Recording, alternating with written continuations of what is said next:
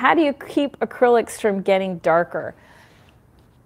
You don't. Sorry, it's inherent in acrylics. And what you have to do, and I think over time, is you get used to the fact that there's this slight shift from wet to dry. That said, if you're using a really good quality professional paint, you will have a lot less shift. When you're using the student grade paints, what's happening is there's more acrylic to pigment ratio.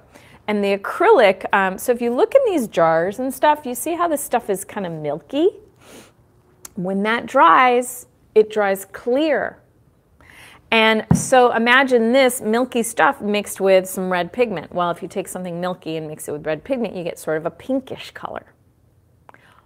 When this goes clear, you'll see the red again. Make sense? So what's happening with a less expensive paint, they're using a smaller ratio of pigment to the milky stuff. So it looks a lot lighter in its wet form. When it dries, you get a bigger color shift.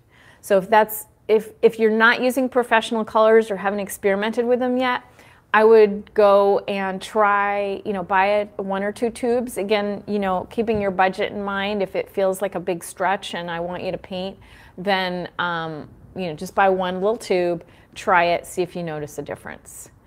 But I actually never notice it. Never.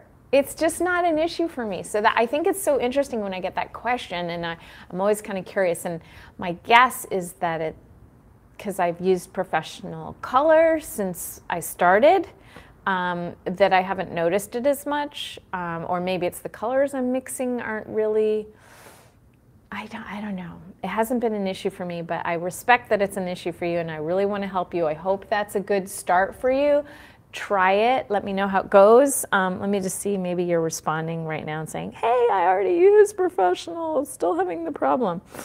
Yeah, Adrian's like, yeah, I am using professional. Then I wish I had more for you. Are you using a lot of mediums in with a paint? Is that part of it too, do you think? Or do you use the paint straight? Anyway, let me know.